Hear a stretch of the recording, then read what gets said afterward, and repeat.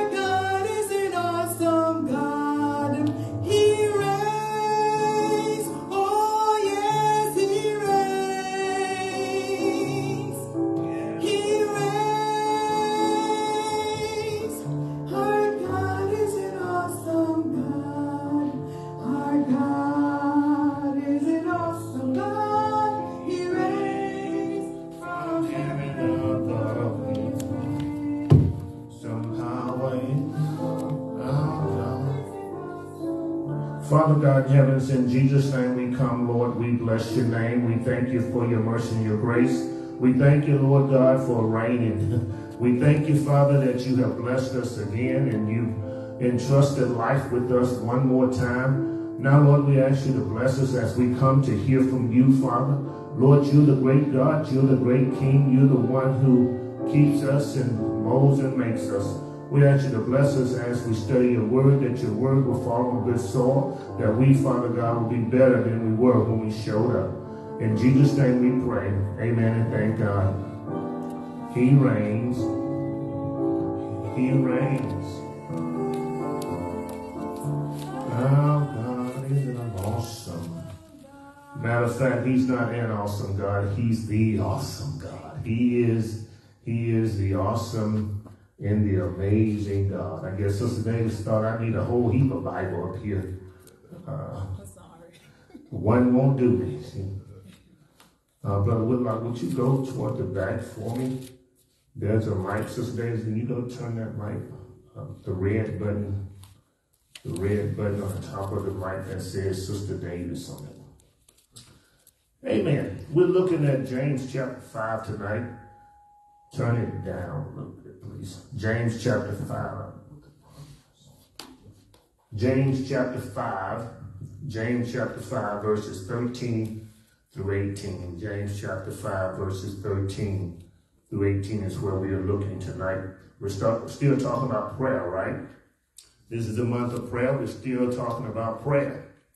Last week we talked about prayer and salvation. This week we'll talk about prayer and praise. Amen? Prayer and praise. James talks about prayer as he closes out chapter 5. He kind of closes out his book with prayer. And within prayer, he talks also about praise. Amen. Hallelujah. When we look at prayer and we look at praise, the two great weaknesses in the church today is prayer and praise. Amen. These are two great weaknesses in the church. Prayer and praise. There is so much we need to pray over. There's so much need for prayer, but there is so much that should cause us to praise. Are you with me? So there's a need, there's much need for prayer, but there is so much that ought to cause us to praise. Is there anybody in the room that needs prayer? Is there anybody in the room who needs to pray for somebody? Is there anybody in the room that need praise, that need to praise God, that need to praise him for who he is, praise him for what he's done, praise him for just being God? So that all encompasses all of us, right? Trouble should cause us to pray. But sufficiency ought to also cause us to pray. What I'm saying to you is, you ought to pray when you're in trouble. But I'm also saying to you that you ought to pray when you're not in trouble. Trouble, despair, discouragement ought to cause us to pray. And we see it often here in the United States of America. We all come together in prayer when there's tragedy. People who hadn't prayed all year long. December 31st, tragedy takes place, they pray. And there's nothing wrong with praying in tragedy, but we also ought to pray in the midst of good times, sufficient times as well. So James called this last meeting right before the last pericope. He called this last meeting in verses 13 through 18. James chapter 5, verses 13 through 18. He calls this meeting and he says that we ought to pray. So he begins verse 13 by asking a question. He says, is anyone among you suffering? Some translation will ask the question, is anyone among you sick? Is anybody in this room suffering from something? Is anyone among you suffering? Is anyone among you sick? Is anyone among you ailing? Then he answers, he says, let him pray. So he says to us, don't wait on other folk to pray for you. If you're sick, you ought to pray. If anyone among you sick, anyone among you hurting, if anyone among you who have problems, let him pray. Then he asks another question. He asks, is anyone cheerful? Anybody happy? Everybody got things going right for them. Is there anybody got something going right for them? Is anyone among you who are cheerful? If you're cheerful, you ought to sing songs. You ought to rejoice. Because we know that being cheerful doesn't happen every day, all day.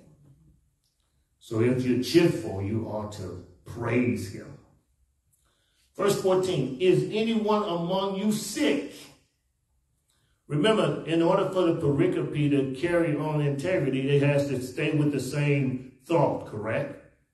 So he begins by saying, is anyone among you suffering? Is anyone among you cheerful? Is anyone among you sick? This passage has been so misunderstood for so long. Hopefully God can clear it up tonight. This word sick refers to morally sick because of the word in the Greek, morally sick and spiritually sick, spiritually and morally weary, spiritually and morally worn out. Remember, we're talking about an attitude of prayer. We're talking about prayer and faith. We're talking about prayer and praise. The only way you can praise in the midst of trouble is if you have faith. If anyone among you sick, let him call for the elders of the church and let them pray over him, anointing him with oil. Let them pray for him. So this word sick means that is there anyone among you who have moral issues, who have spiritual issues? You know anybody with a spiritual issue that need prayer? He's saying, if you know you got a spiritual issue, you need to call for the elders of the church. Elders of the church are the spiritual leaders of the church, those who are spiritual enough to offer direction for those who reside in the church, who worship in the church. So if anyone among you sick, anyone among you who have moral issues and spiritual issues, let him call for the elders of the church. The problem is when people are sick, they won't tell people. Very few people will tell people when they are spiritually sick and morally sick. I even tell Sister Davis, don't you tell my story, let me tell my story. Well, you need to tell people because they need to be praying for you. Well, let me decide who I want praying for me. Now, when I get incapacitated, if that ever happens, then she gets to choose. But we, especially men, have issues with telling people when we got something wrong with us. And if we have a problem with telling people when we got something wrong with us physically, how much more do we reluctantly tell people when we got things going on with us morally and spiritually? I say to you, you need at least 2-3 people that you can go to and tell them your spiritual and your moral sickness. Can you think of 3 right now? Can you think of 3 people that you will trust with your issue? Trust with your attitude. Trust with your spiritual walk.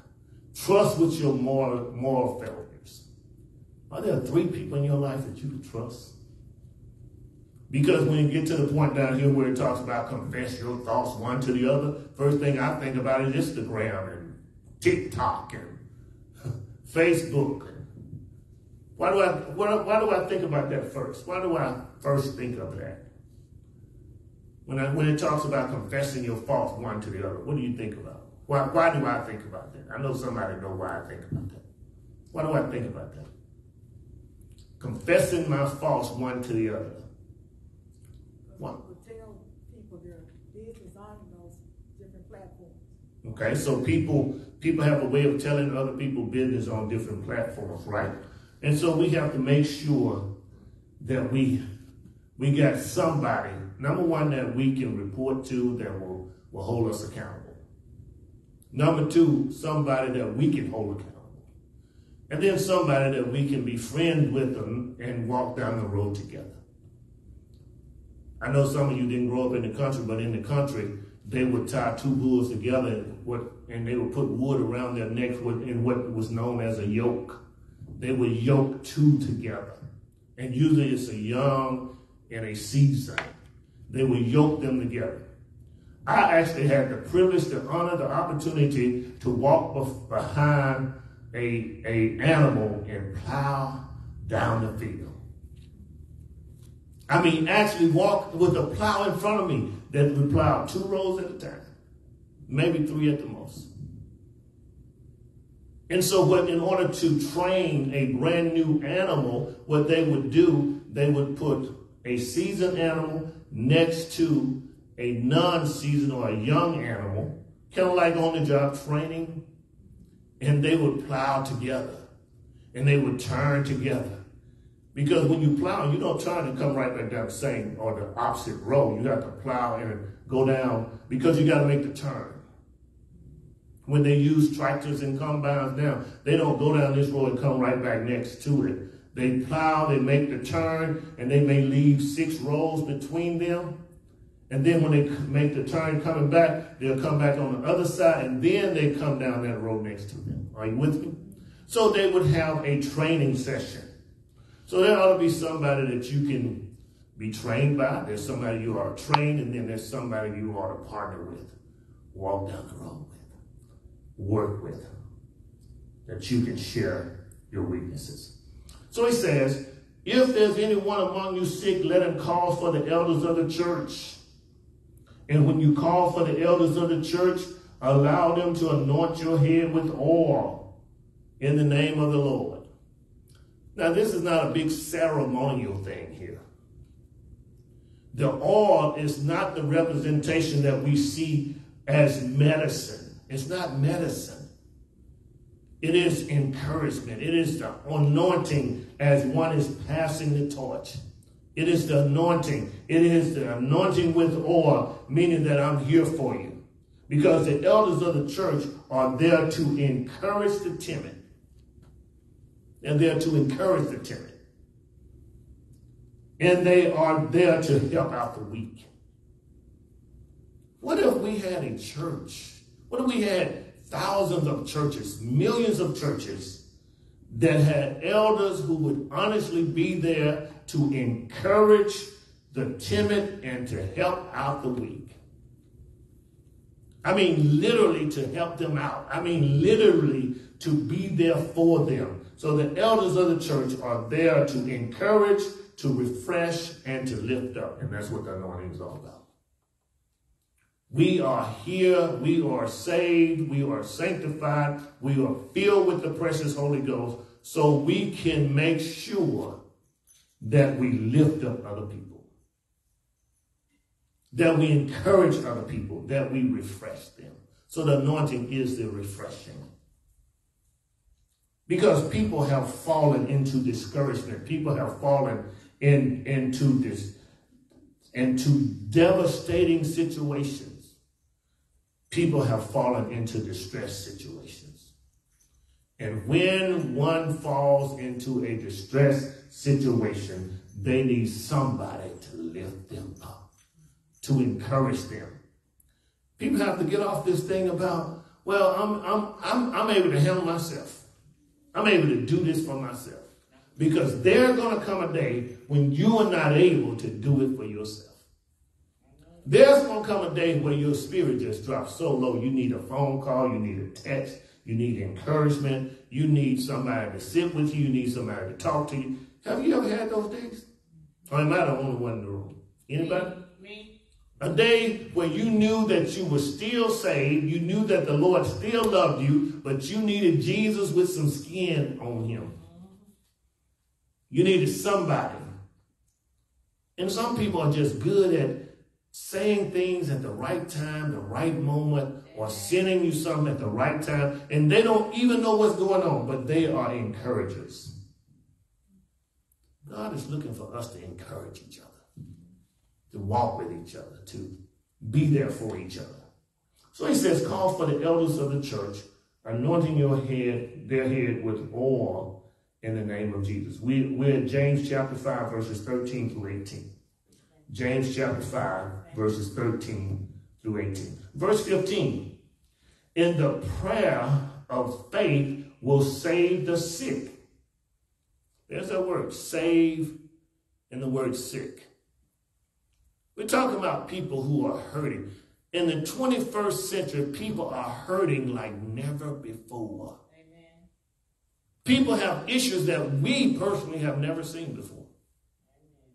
People going through stuff right now that they've never gone through before. And much of the things that we are going through are not things that we brought on ourselves.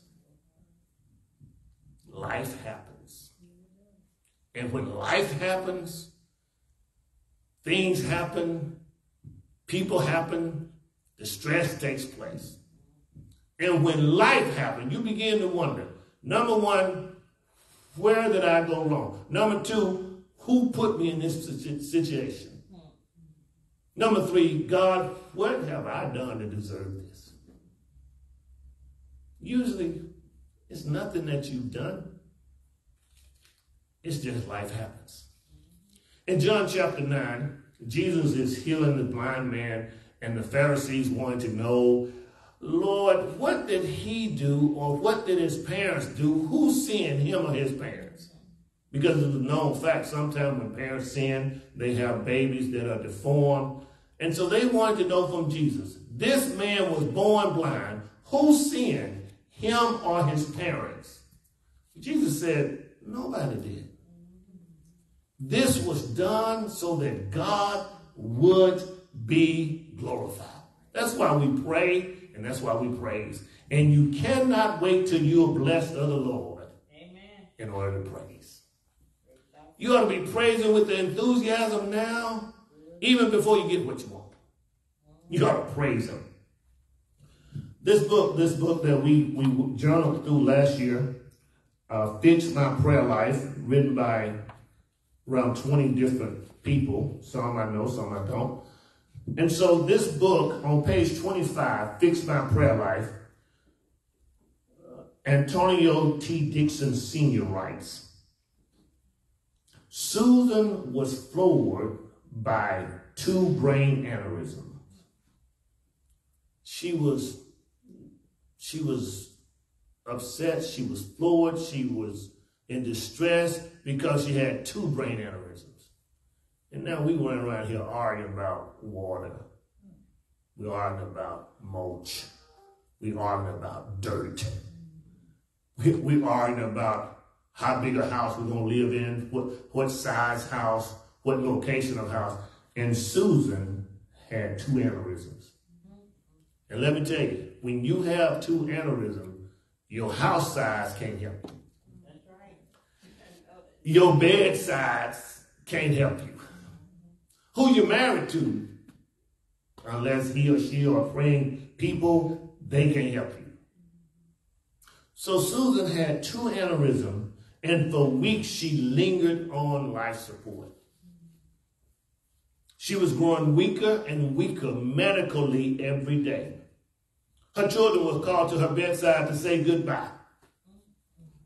When the doctor said call the family, he's not telling you to call the family so he can tell you your diagnosis. He's saying call the family so he can tell you your prognosis.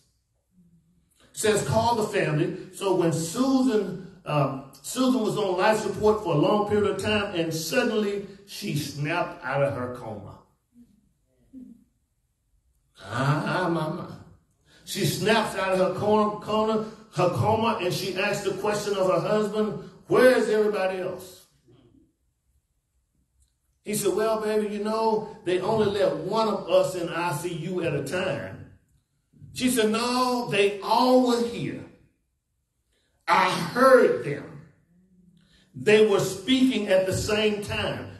And it was hundreds of them. So he knows now she's not talking about the family. She's in a coma. She says, I heard them. She says they were all speaking at the same time. There were hundreds of them. They were all around me. They were here. Susan discovered that a prayer connection was called for her. Some call it a prayer chain. Was called for her while she was on life support. And she realized it was the prayers of thousands and hundreds of people that brought her through, that prayed for her. Amen. During the time she was in the hospital. James teaches that God will answer the prayer of those who are faithful and those who have faith. So you have to have faith in order for your prayers to be offered. The other day I was praying, and sometimes my schedule gets like a conveyor belt. And so in between time, I can't get upset with the person that I'm dealing with and therefore I have to pray. So my prayer became on this given day, Lord, bless my time to be perfect timing.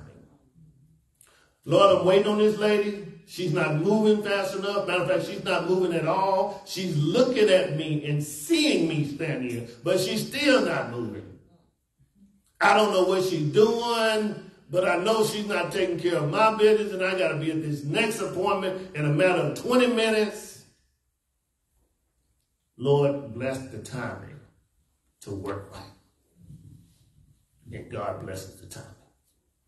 And one thing I say about that is, if you don't pray, your prayer can't be answered.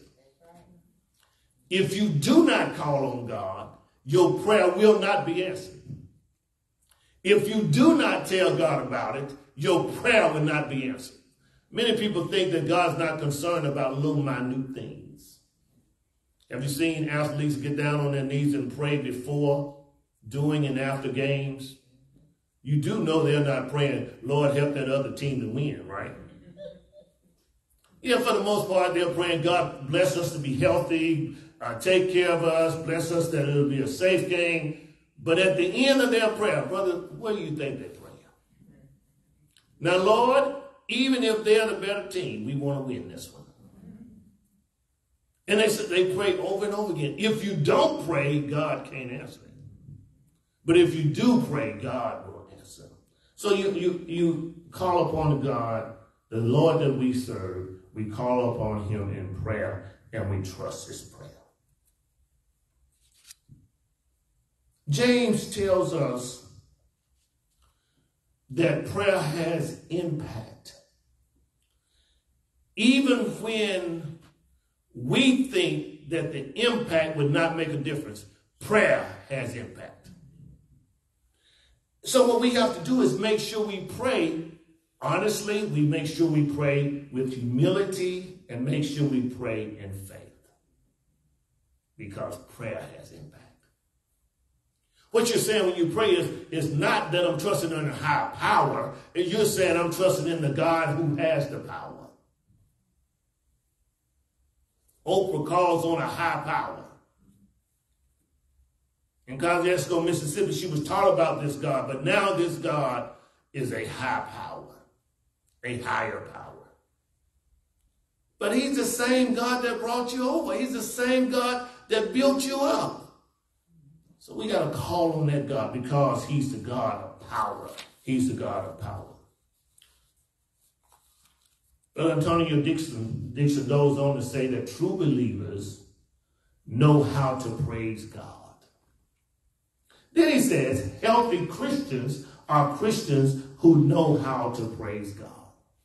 Then he makes another round and said, the happiest people I know are not shy about praising God.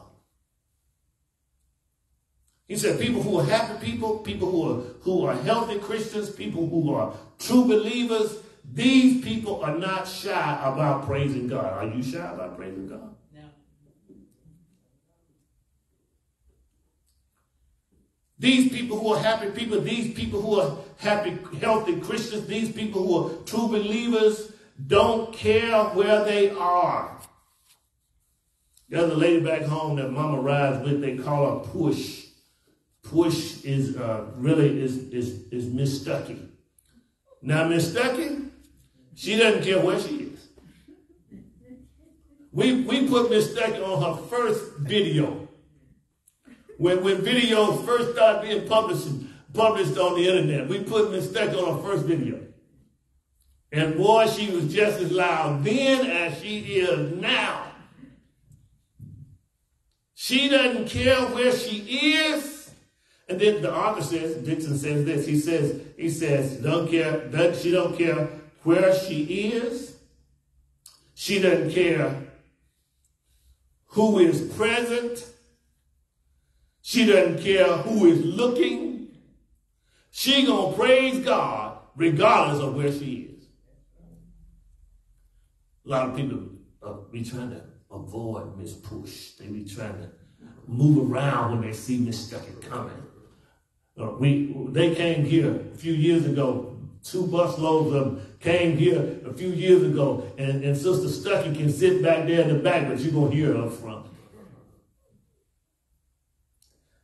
And so after they left, we went home for Thanksgiving. We walked through Walmart, and when we were walking through Walmart, hey, ain't you the preacher's wife? Hey, aren't you the preacher's wife? So it doesn't matter where she is. It doesn't matter who's with her. It doesn't matter who she sees. And finally, it doesn't matter what she sounds like. Because prayer is so powerful that praise comes right along with it. Doesn't matter where she is. Doesn't matter who she's with. Doesn't matter who sees her. Doesn't matter what she looks like. It doesn't matter what she sounds like.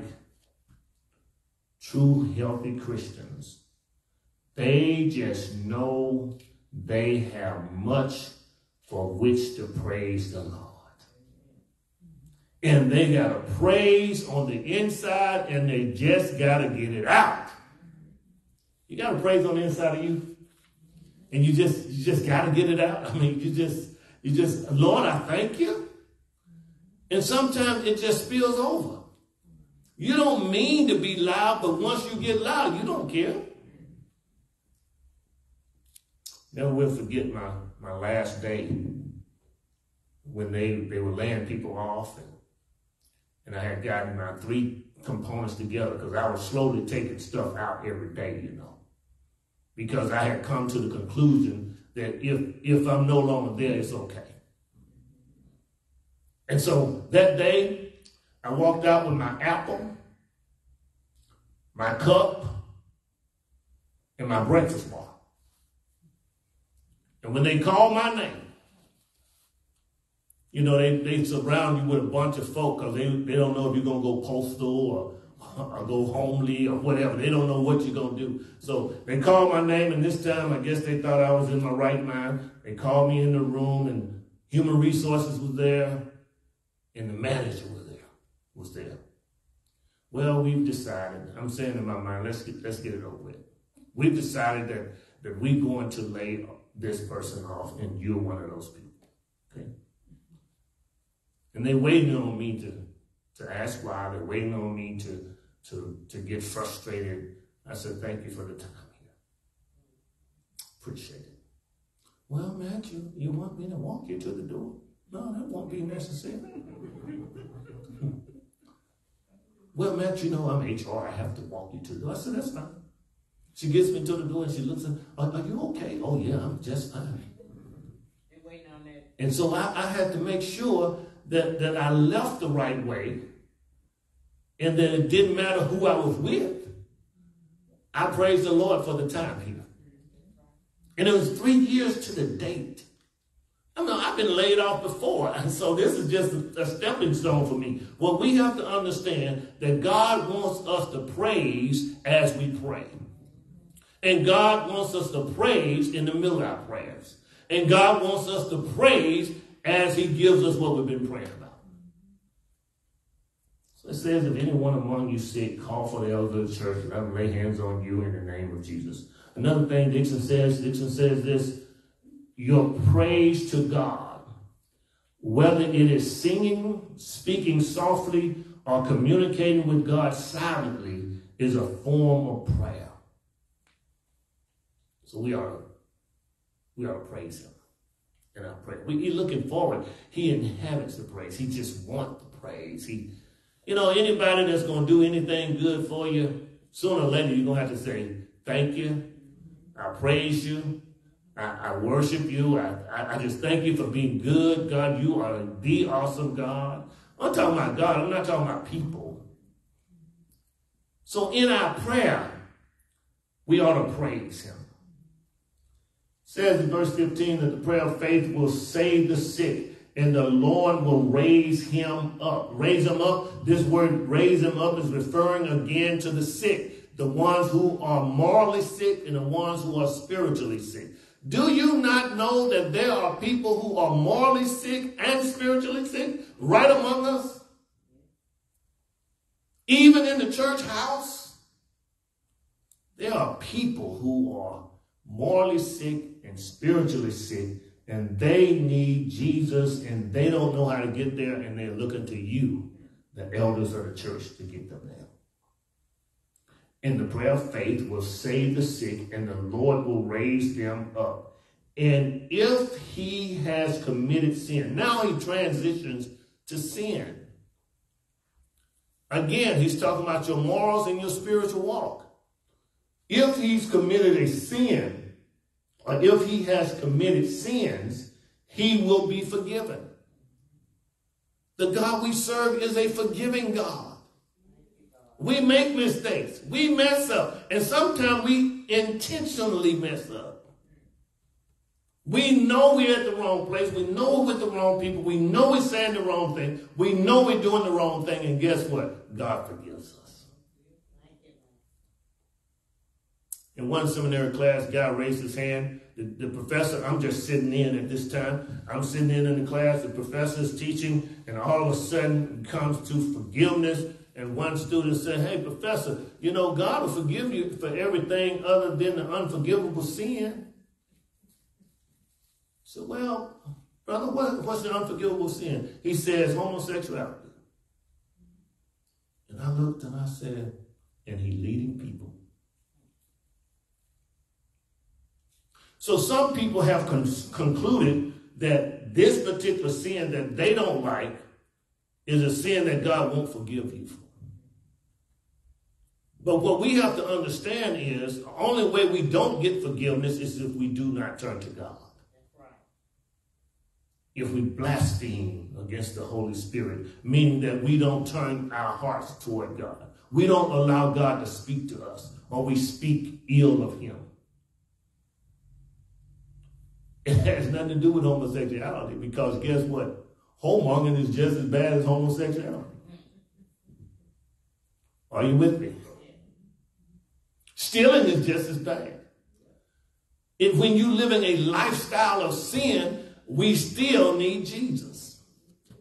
We need Jesus for everything.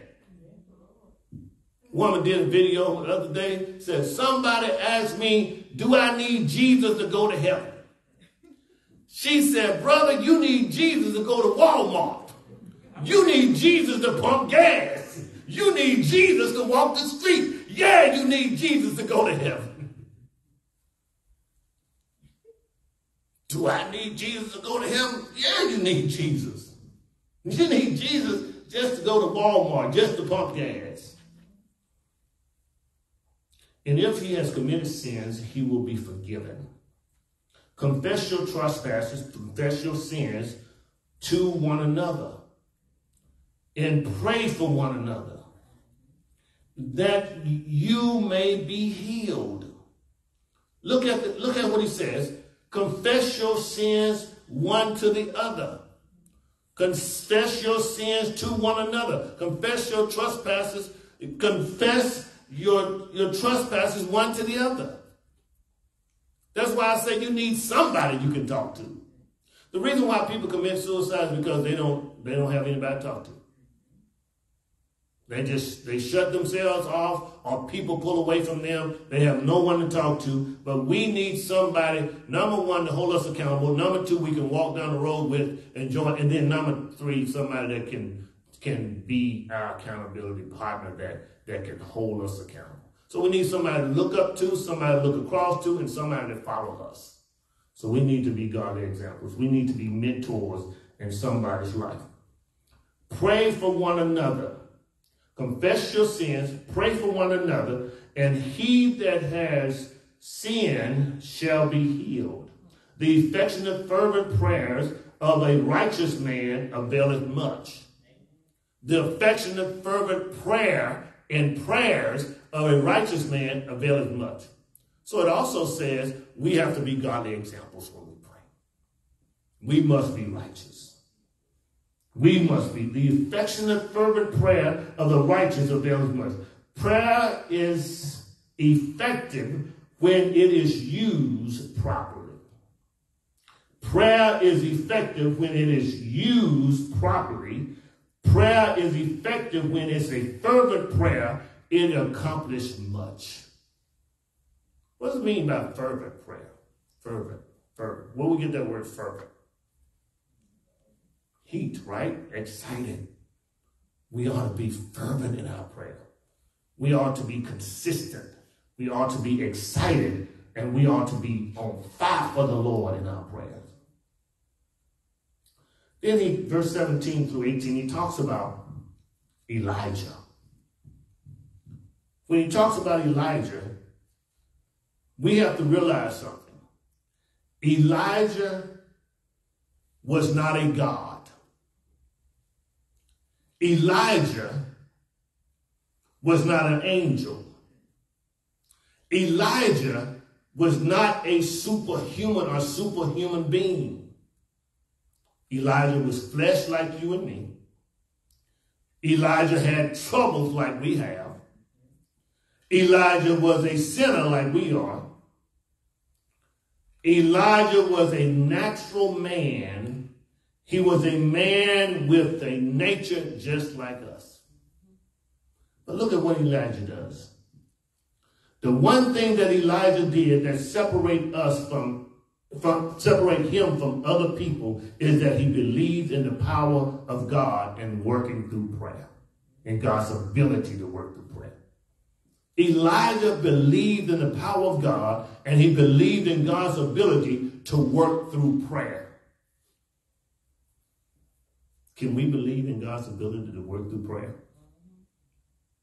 Can we trust God enough as human beings to work through prayer? Look at, he believed God. When you look at 1 Kings chapter 17, verse 1, it records how Elijah said, "It will not be rain until I say so." Elijah said, "It's not going to be a drop of rain until I say so." Remember, Elijah's not a god. Elijah's not an angel.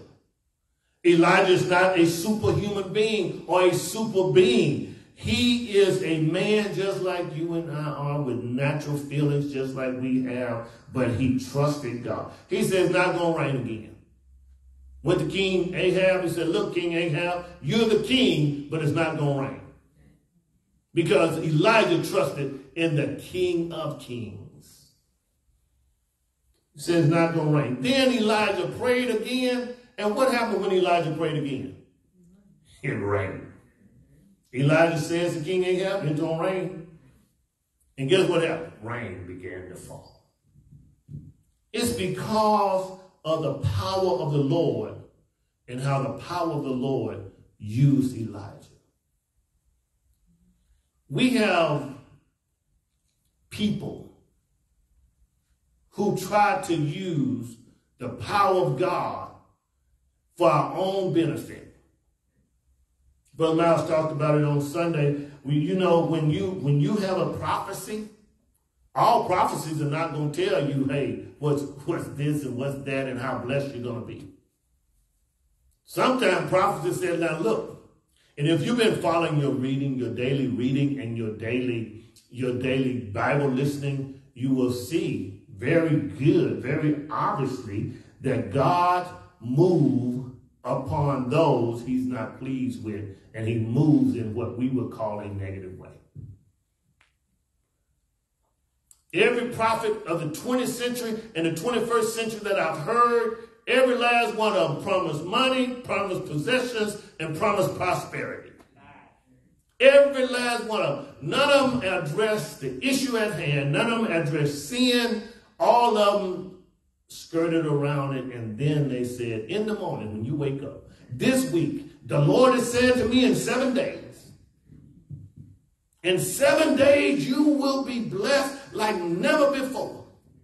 How many children you got? 2. The Lord said, don't worry about those children. Now, how many parents got grown children they still worry about? So he never told me anything. I hear the Lord saying that somebody has a heart condition. If you got 10,000 people in the room, what's the chance of 10 of them having heart conditions? The Lord told me that there's somebody that haven't walked in a long time. I mean, you sitting there looking at wheelchairs. They didn't just roll them in there because of fashion. So Elijah was just a man. But he had connection with God through prayer, and he trusted the power of God and that God will operate through prayer. Elijah was a man with a nature like ours, verse 17. And he prayed honestly that it would not rain. First of all, he prayed to the Almighty God, so he knew who to pray to. He knew to whom to pray. He prayed to the God who's able to stop the rain. He prayed that it would not rain, and it did not rain. It did not rain on the land for 3.5 years. 3 years and 6 months. It did no rain. Now he's telling the president this. He's telling the dictator this. He's telling the king this. It's not going to rain. Verse 18. And he prayed again, and the heavens gave rain. The heaven gave rain, and the earth produced fruit. So while it wasn't raining, there was a drought, and the earth didn't produce fruit. Without rain, it couldn't produce fruit. When it began to rain, the earth began to give up fruit. Why can't we have a prayer life like that? Did it go out in the Old Testament? Or can we call on God now and God can answer our petition? My last point. Prayer is more than a quick statement. Prayer is more than a quick request. Prayer is more than, God, please bless me and my family today. Prayer involves intimately weaving God into every aspect of our lives. That's what Brother Dixon says. He says prayer involves intimately weaving God into every aspect of our lives. Some people say, Lord, you can come over here, but sit down over here. You can't come over here. Don't mess with this thing. But when you pray and God hears you, he hears you and he can answer your prayer because God wants to hear from you and you need to hear from God. Any questions or comments? So we ought to pray and we ought to praise. And we ought to praise in the midst of prayer. That's why Jesus says when you begin your prayer, you ought to start praising God. You ought to praise him. If nothing else, you ought to praise him for Jesus and what he did on Calvary. Jesus died, he was buried, he rose, and he was seen. And that same Jesus made it possible for us to live a godly life. There may be someone listening today who have not trusted Jesus as your Savior. This is your moment. Try Jesus. If you want to try Jesus, just join me in this simple prayer. Say, Lord Jesus, I believe that you are the Son of God. I believe that you died for our sins. I believe that you rose from the dead. Now come into my life and make me a new person.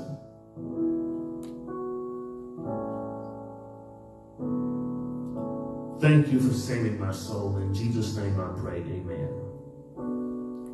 If you prayed this prayer, we believe that you're born again, that you're on your way to heaven. If you're looking for a church home, I recommend the New Beginning Church. Let us know if you want to be a part of this body of faith.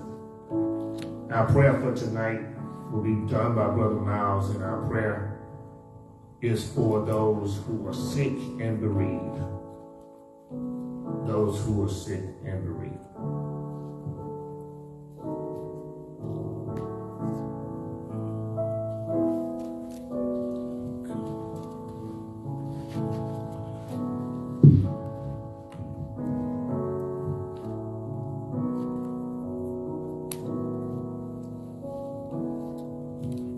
Let's pray. Heavenly Father, Father, we bless your name today. Thank you, Lord. Lord, we just thank you for being God all by yourself. We thank you for being a good God. We thank you for being a merciful God. We thank you for being an all-seeing and all-knowing God. And most of all, we thank you for being an all-powerful God.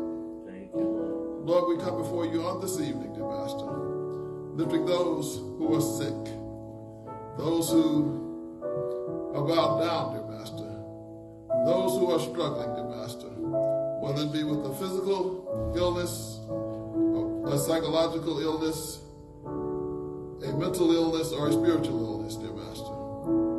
Lord, we come bringing them before you, dear Master, before the throne of your grace. Because, Lord, you know where they are, and you know what can be done in order to save them, Lord.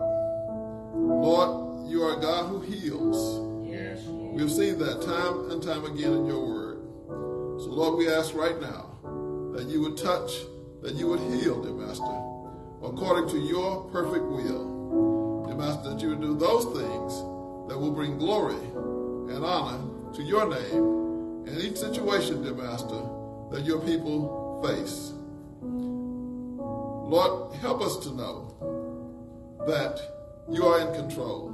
Yes, Lord. Help us to know that you know all about what they face, dear Lord. Help them to know that you know the end, dear Master, from the beginning.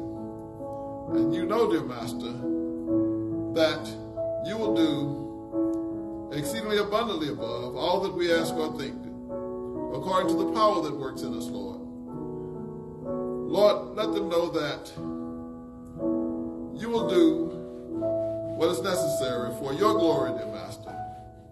Help each person, dear Master, as they go through these situations in life, to just hold on, to trust you, dear Master, to lean on you and to depend on you.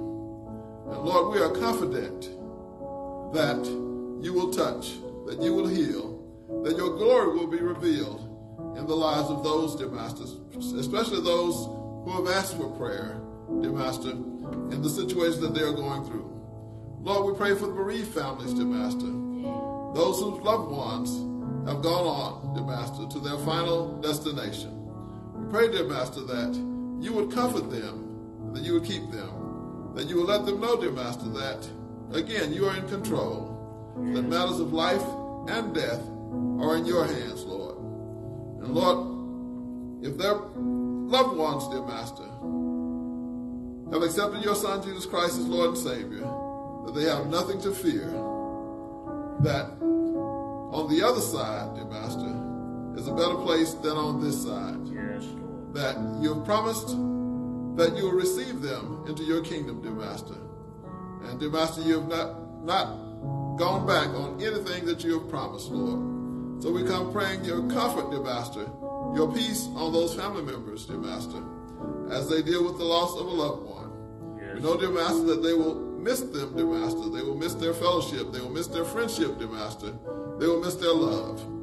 But, dear Master, we also know that you have a home in glory for them, dear Master.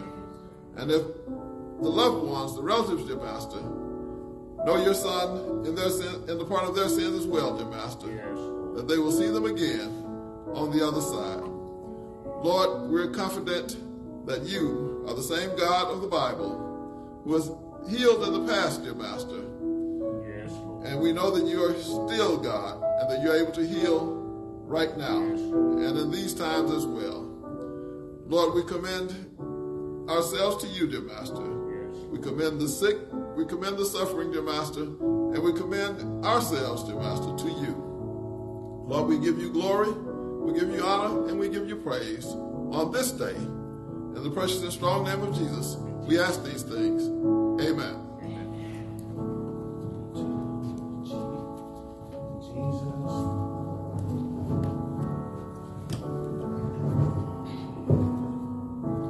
Amen. Thank you, Brother Miles. Thank you for being in church tonight. Thank you for tonight.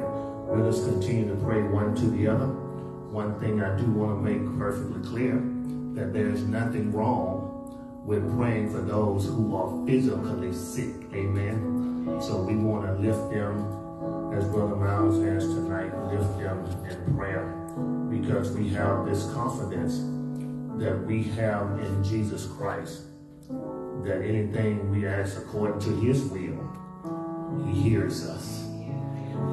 And if he hears us, whatever we ask, we know that we have the petitions that which we have asked of him. Amen.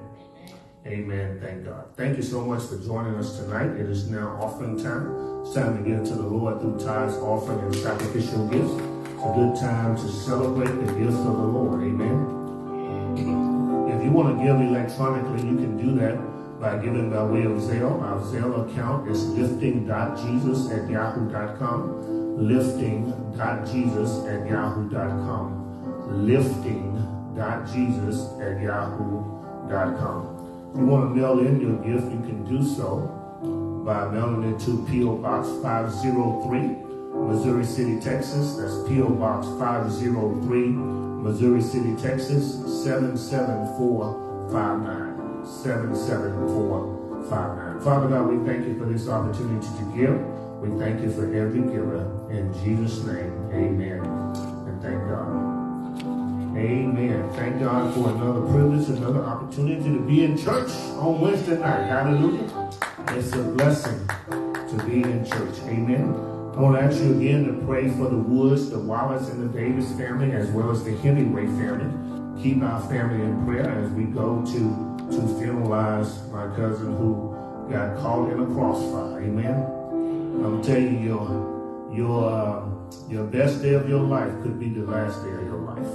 You don't have to be sick enough to die, because there are people out there with guns that can't even buy a drink, but they can buy a gun. They can't even get their driver's license, but they can buy a gun. So on this week we saw, I think, a 5-year-old baby walking around with a gun. He still got a diaper on.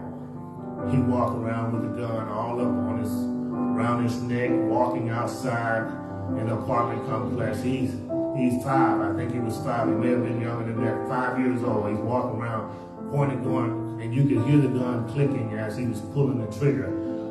It was a loaded gun, and he's pulling the trigger all around his neck, all up in the air.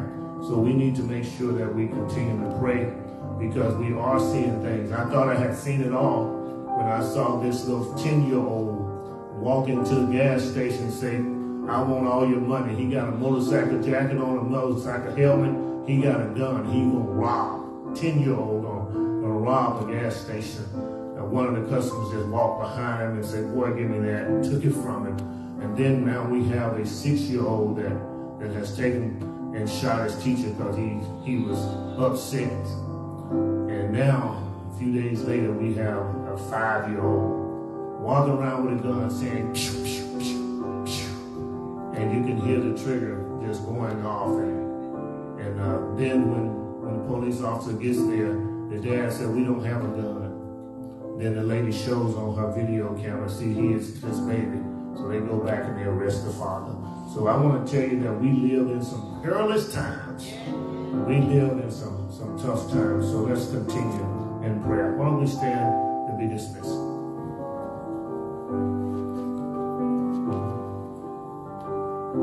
Father, eternal God, in the name of Jesus Christ, we know that if we pray, you hear us. We know, Father God, if we pray according to your will, you will answer us. We know, God, according to your will, Father God, as we pray, you will give us our petition. Now we come praying for souls to be won. We pray for sickness and disease to flee. We pray for the health of our church, that you will give us even more stability. We thank you, Lord, for 30 years of ministry. We thank you, Lord, for being with us and standing by us, that no weapon formed against us have prospered. Now, Lord, we ask you to continue to bless us to be in unity. Bless us to continue to unite the church. Bless us, Father God, that we will walk with you and be blessed by you, Father God. And bless our church, Father God, that our church will be a praying church and a praising church. That lives will be saved and committed to you. That hope will be renewed and restored. And Lord, we look to you for, Lord, we realize that you're the only one who can help us. And we trust you, Father God. Now to him who is able to keep us from falling. Unto him the only wise and only true God. Unto him be power, be glory, and dominion. Until we meet again, let us all say, amen, amen. We are uniting the church, strengthening families, supporting schools, and empowering neighborhoods to impact the world as we are reaching souls by lifting Jesus. Jesus says, and I, if I be lifted up from the earth, will draw all men unto me. John 12 and 32. You are dismissed. God bless you, and God keep you. Is our